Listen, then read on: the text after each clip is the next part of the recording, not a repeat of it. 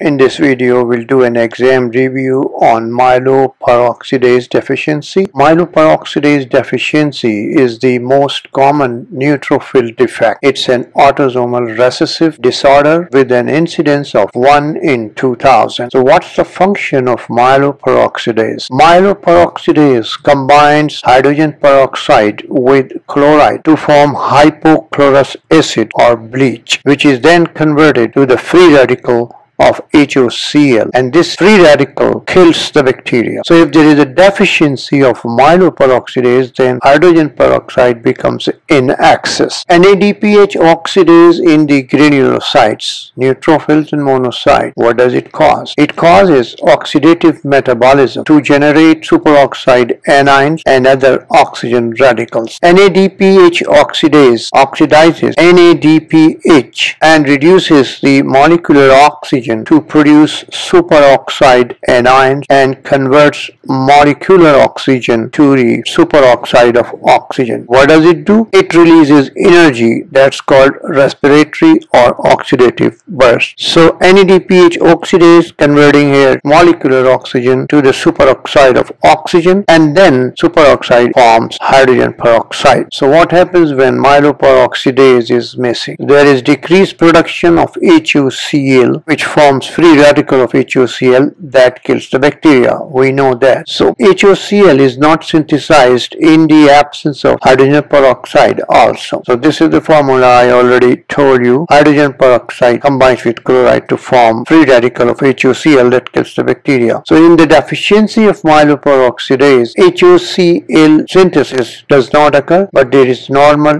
respiratory burst because NADPH oxidase is present, and mitochondrial activity of the neutrophil is decreased in myeloperoxidase but not absent. It may occur in acquired form in acute myeloid leukemia and myelomonocytic leukemia.